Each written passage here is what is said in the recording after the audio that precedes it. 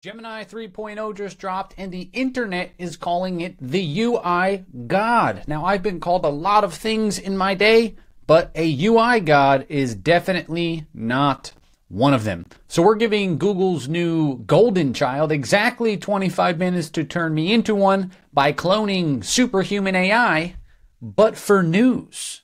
So 25 minutes on the clock. Let's get into it right now. So we're going to pop over into Google's AI Studio. I'm going to zoom the screen in a little bit, and we're going to come in and we're going to say, clone me Superhuman AI, but for an AI-powered news service. It helps people digest news stories faster and get AI summaries from them. I'm going to let this thing run through for a little bit, and then we are going to let the timer keep going. We're about 30 seconds in, and then we will come back and check out what it did and start adding features in. All right, so that was, we're about 3 minutes in. So let's see what we've got. So I mean, the big thing that makes Superhuman what it is all of these keyboard commands, and we can see the keyboard commands are supported. I'm just hitting J and K to move around, and then I can jump into a specific news story, and I can start taking some actions on it. So looks like E maybe marks it as complete or something like that. If we hit S while we're on one of them, it's actually going to go through, and it uses the built-in Gemini services, which is pretty cool, to build out an actual brief for us. So first shot from like a UI perspective, I think it's pretty nice. It's a little bit too bold in some areas, and I think could be dialed down a little bit. We could ask it, like, for example, when are we going to Mars? I don't know what type of response we would even get out of that. Context doesn't provide that answer, so it's basing it on the news story. So let's go through and actually start adding some features into this thing. So we have our base layout right here, and this looks a little zoomed in because I am in fact zoomed in. If we go out to the full screen, it looks a little bit nicer. So what we're going to do now is we're going to come through. We're going to start just trying to add UI features into this thing. So I have this little thing that I spun up, and I said, hey, brainstorm me some features around these things that I know I would want in here. And so we have this core feature set, speed and navigation, and then this AI-powered intelligence, where it's actually like extracting information from the story and then displaying it to us somehow. And so I am going to go in and I'm going to tell it to do all of that. And then again, we'll pause and we'll hop back in and see what it does. But again, on the whole, I think it's done a pretty nice job so far. Really nice accenting. I really like how all of this is looking. It's obviously using some like stuff that I don't love. That's a little smells of AI, like the types of icons and things that it uses. But if we were to export this out to our own project, we'd be able to handle that. But on the whole, looking pretty nice so far. Let's see what happens once we get a few more of these features. And again, we are currently about 19 minutes and 50 seconds into this, or left in this, shall I say. Okay, so that took like roughly 2.5 minutes. I think we're at 17 minutes, and it added in a bunch of stuff. So let's go look at what we actually have. So Command K palette is working. So if we hit Command K, we're able to hop into different areas and look at like these categorizations of things. If we were to go into an article, we now have this option to load a deep dive analysis. We also have some functionality up here to look at like more compact views of things, which is pretty cool. But if we say load deep dive analysis, let's see what we get out of this. Okay, so it did what I asked, which is it gives you a context timeline. So this is like everything over recent history, basically, that has led up to this specific event. So in the context of the future of generative AI, it's going from 2023 forward to now. So again, for like a basic UI mock, this is cool. I wish this was popping out from a sidebar. So let's go in here and let's say, make the additional intelligence tools load up in a right-oriented sidebar instead of in the main article. Also add features for full view versus compact view versus two-liner AI wrap-up. So what I'm specifically thinking here is that I want this to have options where people can look at the entire article from different perspectives.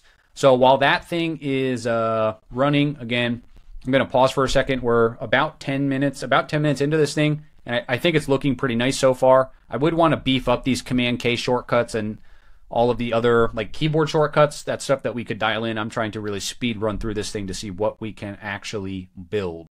Now, while that's running, one thing I want to show you guys that I think is part of the reason this is so great is that it has a very good integration that typically works like one shot with all of its built-in services. So for example, if you want to do like AI powered image generation, it's surprisingly good at that. It can use search data. It can basically use any of the Gemini APIs, and it can use them in a really impressive way. It doesn't just kind of break and give you some stupid implementation of their APIs.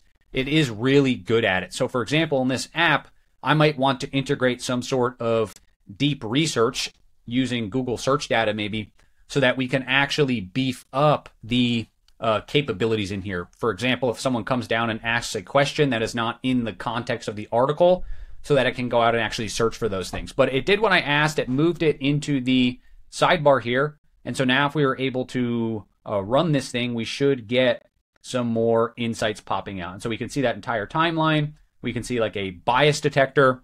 So again, pretty awesome. I'm going to come through and I'm going to give it a few more features to build. So we're going to come back in. We're going to go boom like that. We're going to send that through. And again, we're going to keep going. We're at about 11 minutes, 55 seconds. We're going to see what we can really burn through with this thing. All right, I just found something in here that I didn't even know was in here. But again, pretty impressive. If we click on this read button and we come through here, it actually helps us read through the article and we can speed up the words per minute. Right? So we can actually like read through this thing incredibly quickly. So I mean, this is pretty cool. Now we could hook in like the audio APIs or like voice APIs to make this so that it's actually voicing it for us, or maybe making a video or a brief of our day. There's a lot of cool stuff that we could do, again, because it's so well integrated with all of Gemini's tools and their landscape. So it just finished with that batch, and the thing that I like is it's going through, like it's knowing to go back and actually update our command palette each time, which is pretty cool. So for example, we know that like H is going to be the snooze button. So if I want to snooze this article to read later, it's just going to snooze it for me, which is pretty cool. So I can really start flying through this stuff. Maybe I'm interested in this article about this climate bill. I can have the AI immediately summarize it and then snooze it for later so I can come back later. So this is looking pretty cool. We also have this AI smart triage, which batches and ranks article based on categories. Okay, so failed to call the API there. That's fine. But again, looking pretty awesome overall. We have this briefing section that we looked at. We have really basic summaries if we just want to get like a one-liner. We can run the deep analysis. Again, given that we've been doing this only for about 18 minutes, I'm pretty impressed with the amount of stuff we have in here so far and how it actually looks. And so what I'm asking it to do now is I want that in this intelligence sidebar that it actually extracts entities out of here. So maybe there's like recurring people or events or themes or companies or locations that you want to now explore that topic further. You should be able to interact with that in some way from this sidebar so that you can dive deeper into specific topics that you're interested in and see why exactly certain things are trending and get more of a holistic understanding of that landscape. So we're going to let this thing run through and then we will check it out. All right, so I've asked it to make this a little bit more compact because it was feeling a little bit too all over the place for me, and it did go through and do that, which is nice. So that's looking a lot nicer now.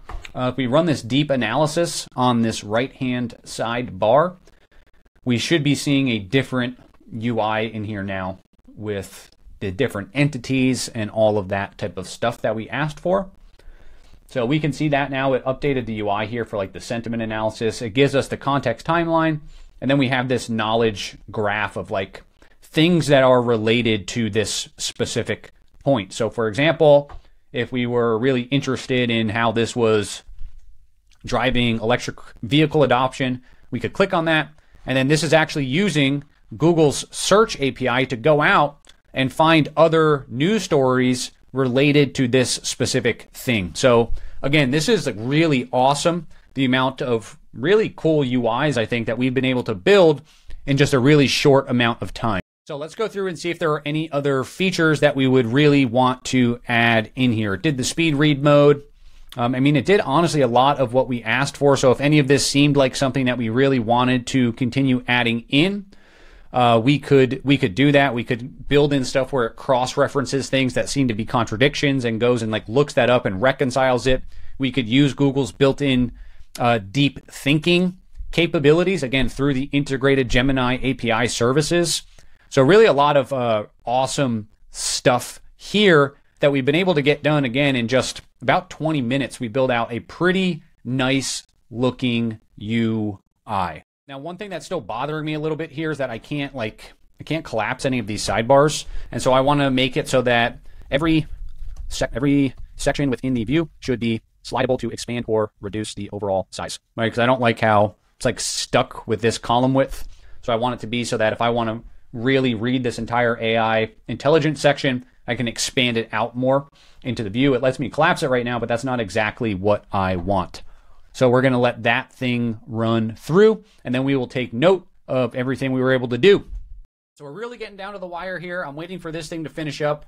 And then I have one last thing I really want to dial in because it's bothering the shit out of me, which is that this smart triage doesn't work. And it should be showing the user triaged stuff right here. So I'm hoping that we're going to be able to get this thing done, but it's looking like we might fail on that side of things. But only time will tell. Okay, so that just finished literally right after I paused. It looks like they did do it here, where I can move this thing around. Didn't do it for this one. That's something that I could dial in. They have this little annotation feature. And so I could come through here and like annotate this and say like this should be, you know, similar to this one. I'm not going to go through and mess with that right now. But that's pretty cool that you can go and you can draw things, say, hey, move this over here. We have this smart view filter working where someone can get like a bulleted list, for example, of the key points. Maybe they can choose that to be their default view. They can choose which one they want to be their default view. And then maybe they choose to expand in and read the full text if they're actually interested in it. So a lot of stuff that we could build on top of this. But again, I think for a 25-minute exercise, we were able to build some pretty impressive looking UI that, I mean, could be a real thing. So the overall verdict, Gemini 3.0 is actually really pretty good, especially when used inside of a tool that is really built for it. So Replit Designer designs really nice screens with Gemini 3.0. Google's AI Studio obviously builds really nice stuff with Gemini 3.0. What I have noticed is that if you use a tool like Cursor with Gemini, not as good as you would expect it to be. But then if you look at Google's anti-gravity IDE that they just launched, it is very good with Gemini 3.0. So I do think that a lot of stuff is trending in this direction where we're almost getting these like full stack model providers where their stuff becomes a lot more powerful when you use their models with their tools. Claude Code was the same way, where people would say, it's not really that much different when they were using it with Cursor and comparing it to Codex. But if you were inside of Claude Code, it was a complete beast. And so I think this is the way things are trending. If you're using the model provider's own tools, it seems to be getting a lot better at using their models with their stuff. And you have the benefit with Google's AI Studio that it has really good integrations with its own APIs. And I think that's going to be a really powerful point moving forward for everything that they build with Gemini. So that being said, that's it for this video. 25 minutes. We built a pretty awesome looking UI. Granted, we were cloning Superhuman, but still pretty dope. Now, if you want to see a video where maybe we take something like this and actually get it to the point where we could deploy it, because obviously there's a lot of back end going on here, let me know in the comments below, and I'll consider putting a video together about that stuff specifically. So that's it for this video. I will see you in the next one.